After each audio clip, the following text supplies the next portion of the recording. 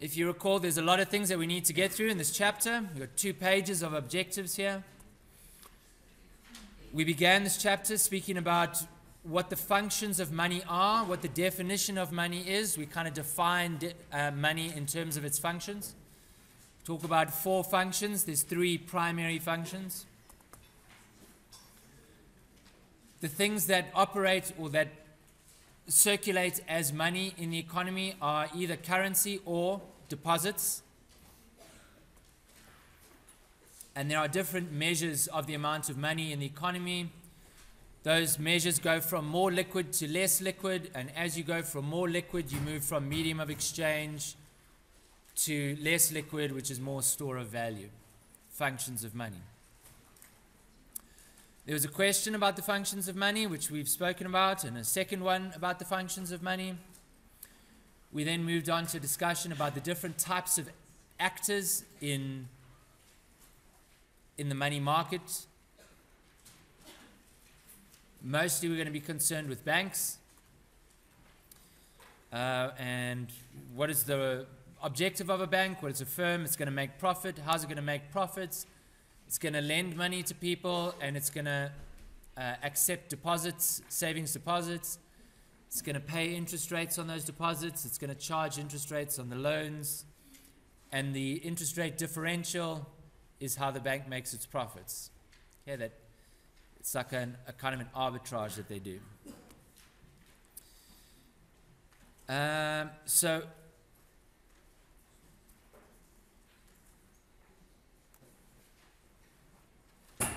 why do we want to use these institutions? These are called intermediaries. Why do we have these intermediaries? They perform a bunch of functions, and essentially they lower the risks and the costs of borrowers, the risks and the costs of lenders lending to borrowers. Okay? It also reduces the costs to borrowers as well. It's a very highly regulated industry, and it has a lot to do with the stability of the economy. The Reserve Bank at this point in time,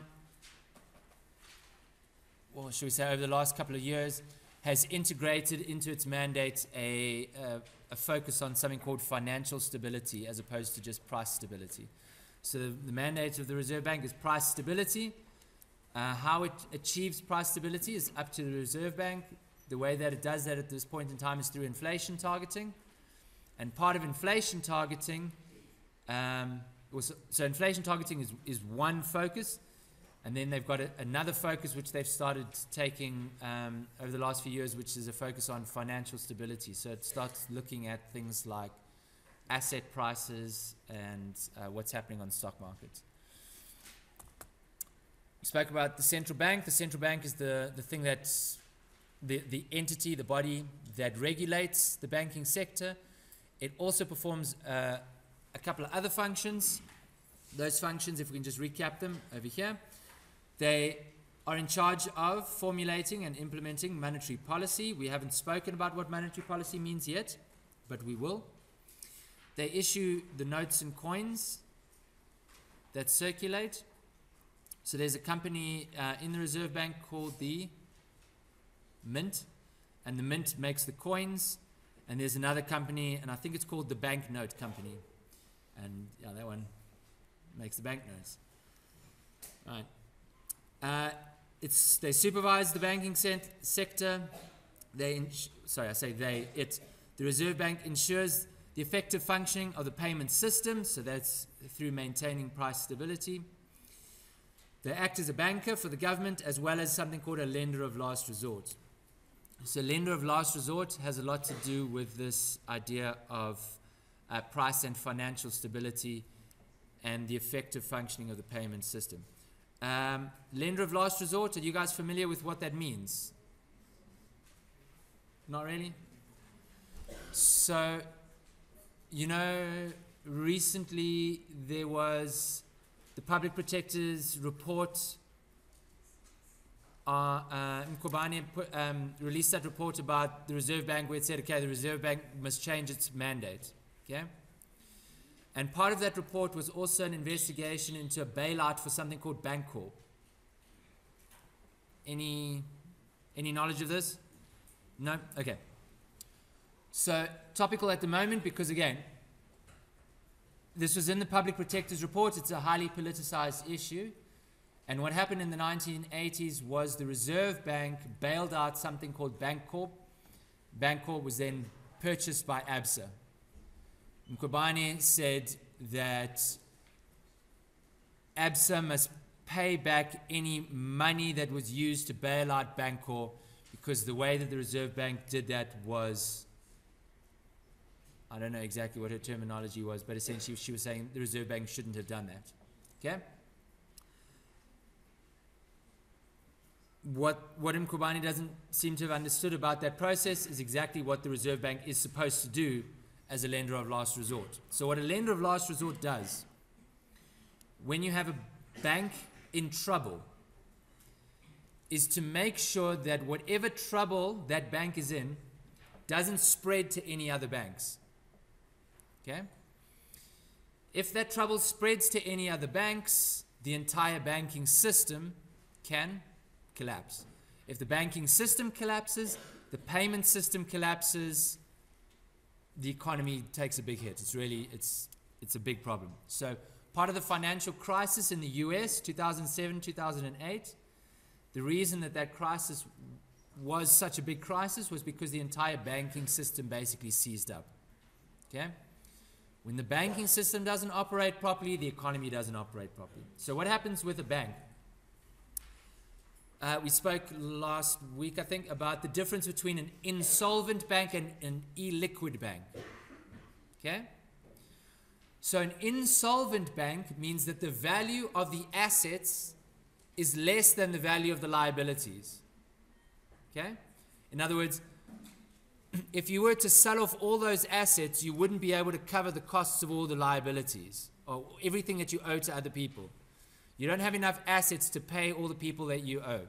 You are insolvent. Okay? The other issue, illiquid, is when your short-term assets are less than your short-term liabilities. In other words, your assets might be larger than your liabilities, but the assets that you have available to turn into cash right now are less than the liabilities that you need to pay out in cash right now, right? So the way that companies deal with that is they have to take out, facilities that enable them to cover short-term liabilities if they need to, and they'd use a bank to do that. But when a bank has that problem, right, the only bank it can go to is the Reserve Bank. Okay? So the idea of the lender of last resort is for the Reserve Bank to say to commercial banks, right, if you need short-term assets right now because your short-term liabilities are larger than your short-term assets, because your requirements, let's say the payouts that you need to make on your short-term liabilities are larger than the cash reserves you've got right now, we will make cash reserves available for you. Basically, what you do is you sell in something called a repurchase agreement. You sell assets to the Reserve Bank. The Reserve Bank gives you cash. Because you've now got cash, you can meet any short-term liabilities you have. Once you've got over any problems you had trying to meet your short-term liabilities, you then have to arrange with the Reserve Bank to buy back the assets that you sold initially. Okay? So the Reserve Bank provides liquidity to the banking system in something called lender of last resort. Okay? Of course, if the bank is insolvent, then the Reserve Bank has a bigger problem because the bank itself can't carry on operating. So then the Reserve Bank usually intervenes to try and stop that insolvent bank causing problems throughout the entire banking system. Because all banks tend to lend to one another. So if one bank goes under, it affects the balance sheets of all the other banks. The values of their assets fall, and if the values of their assets fall, they have the potential to become insolvent too.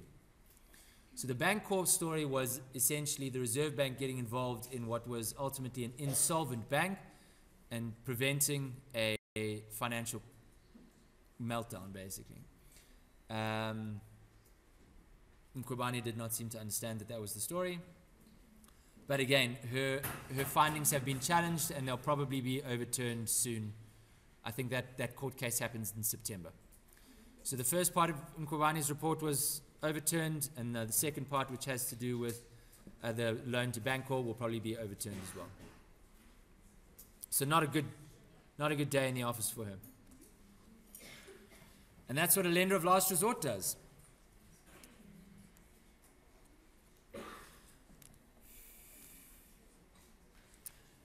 We spoke about tools of the South African Reserve Bank, and we ended on this question here. And this question here was related to this diagram here, which is a description of one of the tools of the Reserve Bank. So what we'll do today is we'll just begin with discussing the tools of the Reserve Bank, go through that question again, and then continue with some new stuff. Any questions at this point?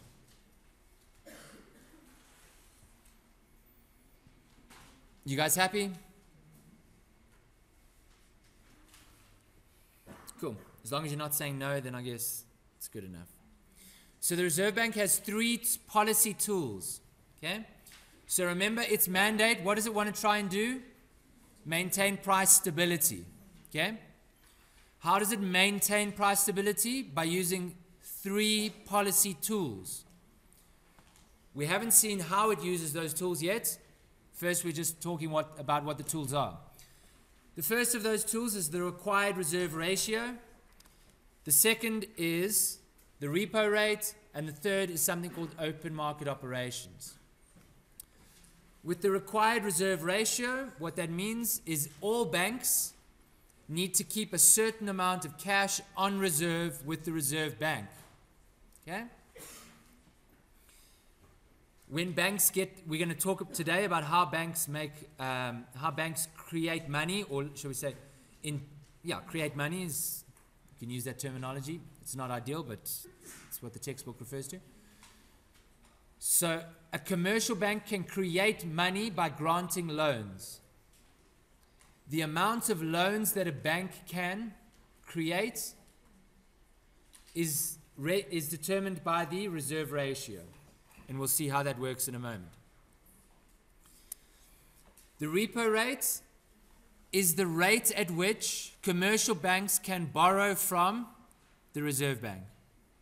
So remember, I just explained to you now that a commercial bank can sell assets to the Reserve Bank and then agree to buy those assets back.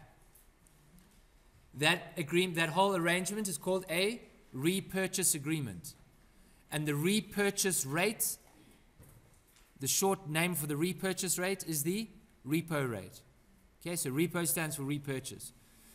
So by changing the repo rate, the Reserve Bank can change the cost at which banks can borrow from the Reserve Bank. And by changing the cost of borrowing, the Reserve Bank can basically control how much commercial banks are going to lend to other individuals. And again, we'll see how that happens in a moment. The third tool is the open market operations. What is the open market operations? Well, that was what this diagram was showing. The open market operation is when the Reserve Bank goes into the bond market and either purchases or sells government bonds. When it purchases or sells bonds through the open market, it changes the structure of banks' balance sheets, because when it purchases those bonds, and if it purchases them, whether it purchases them from the general public or whether it purchases them directly from a bank, the result is the same. If it purchases them from a bank, what will happen is any government, securities that the bank itself held decrease, and the amount of cash available to that commercial bank increases. And because the amount of cash that the bank has available increases, the amount of loans the bank can make increases. So if it can make more loans, it can create more money, the commercial bank. So we'll come back to all three of these tools. We will come back to this question as well. But first, I want to talk a little bit more about how a bank creates money and then we'll come back and look at all three of those tools. Okay? So that we understand how those tools influence the commercial bank's ability to create money. So remember, deposits. Deposits are part of our money supply, right? So what banks can do is they can create deposits by making loans. Okay? We're gonna see over here a number of ways in which we can show this diagrammatically. We've got this kind of weird circle thing here. We've got this, I don't know what to call this, like tower looking thing. We've got an equation. We've got some other equations as well. So first we're going to just discuss it, and then we're going to look at it diagrammatically, and we're going to look at it, the maths involved as well. So how do banks create money? Most money is in fact deposits. Okay? Most of the money measure, M1, M2, M3, most of that is deposits. Cash is only a very small percentage of the circulating money in an economy. And what banks create are deposits. And they make deposits, and they create these deposits, by making loans. So if, for example, you swipe your credit card, what tends to happen is you, when you swipe your credit card, are essentially taking out a loan with your bank. So what will happen is you, as the buyer, when you swipe your credit card, you are the buyer, you take out a bank loan, and at the same time, the person that you are buying from, the seller, will have a bank deposit number. Their bank deposit number will go up.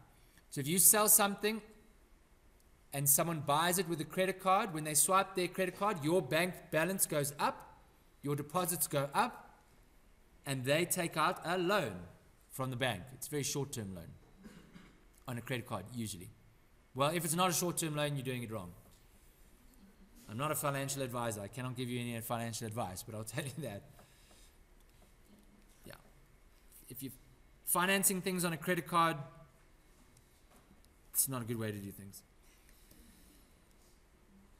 So, if a bank can just make a loan and that makes the money supply increase automatically, what stops banks from just making as much money as they want, right? I mean, they can just give loans to anyone that they want to, and it will make deposits go up. Money supply goes up. Once you've got that positive deposit value, you can go and spend it wherever you want, right? So what stops banks from just making as many loans as they want? Okay? There are three factors that limit the quantity of deposits that the banking system can create. In other words, the amount of loans that the banking system can extend. The first has to do with something called the monetary base. The monetary base is all the banknotes and coins in circulation, as well as held in deposit by commercial banks at the Reserve Bank. In other words, any cash or coins that the Reserve Bank has put into the economy, right, which is either held by commercial banks as reserves, or is held by, us in our wallets, that's called the monetary base.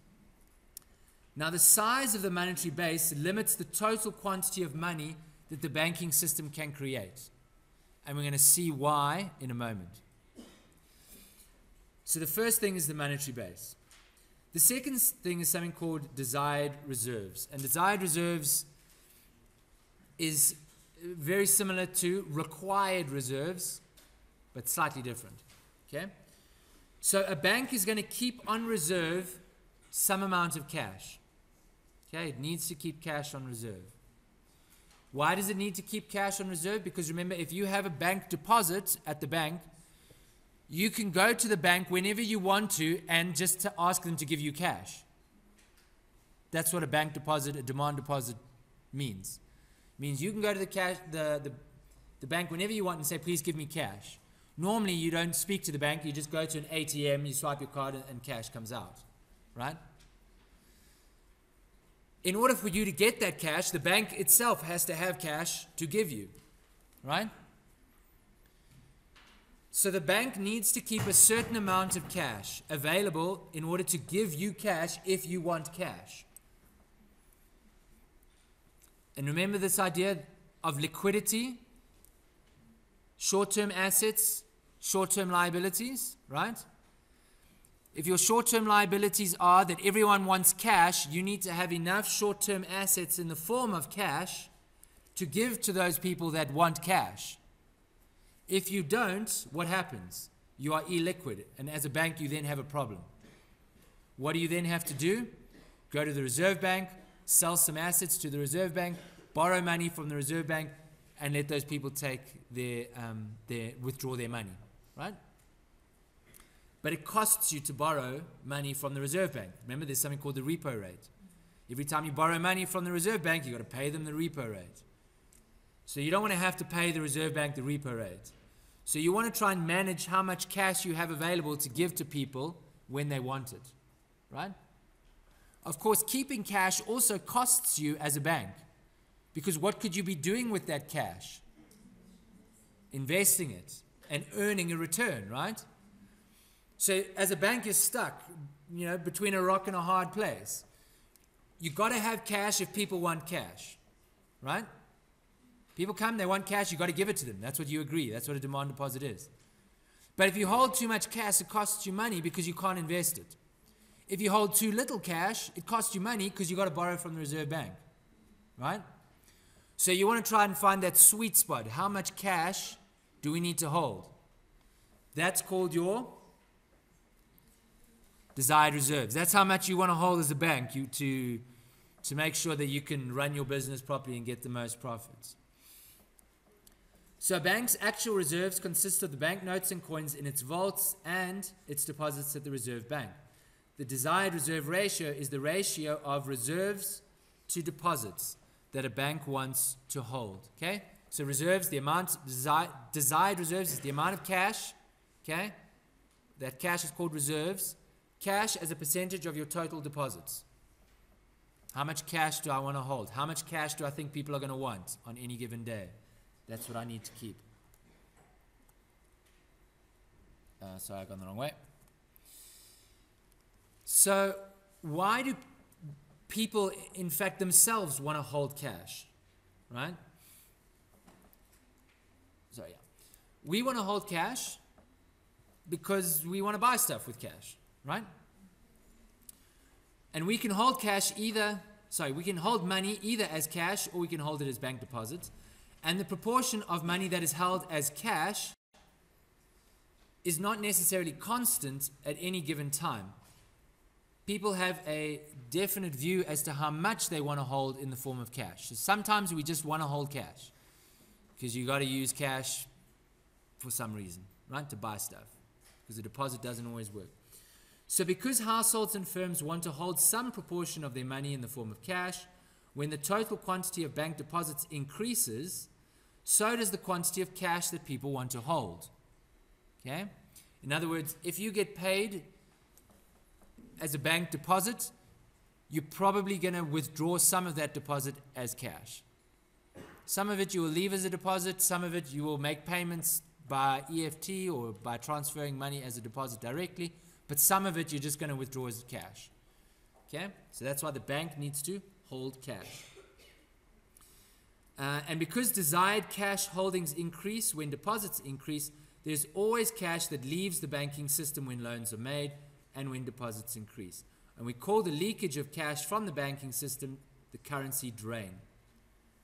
Okay?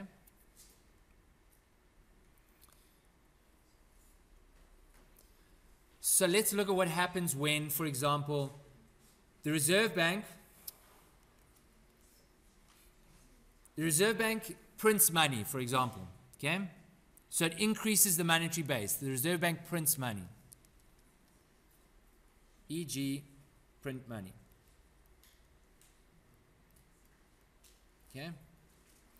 When the Reserve Bank prints money, it can use that money to conduct open market operations and buy securities from banks, as an example. Okay? When it buys those securities, what ends up happening? Those banks end up with more cash. Because they've got more cash, their reserves go up.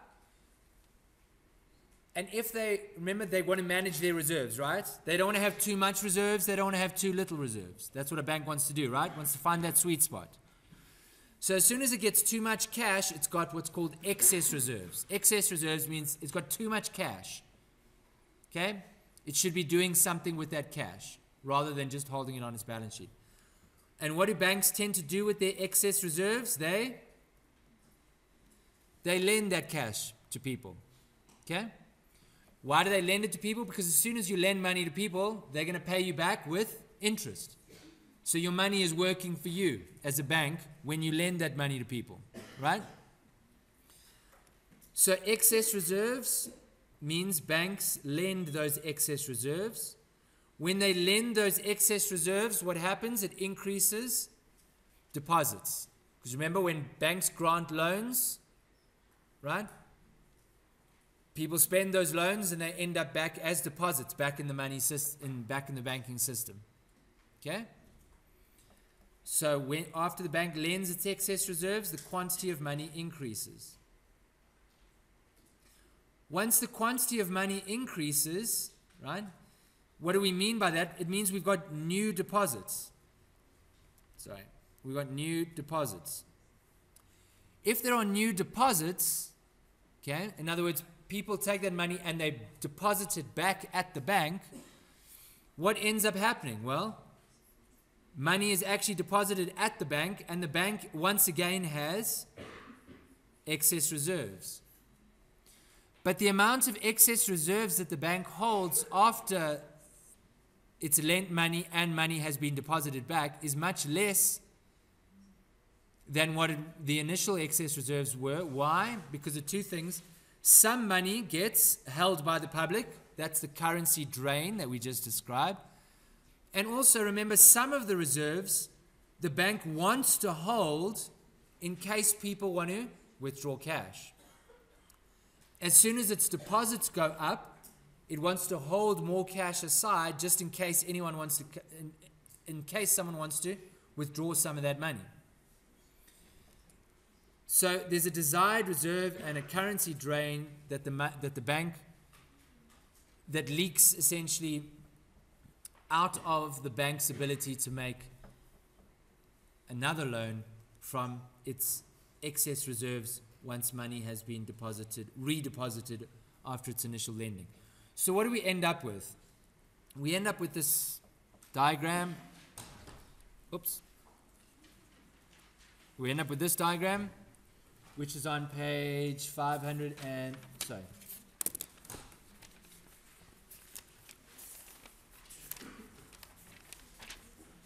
Page 568.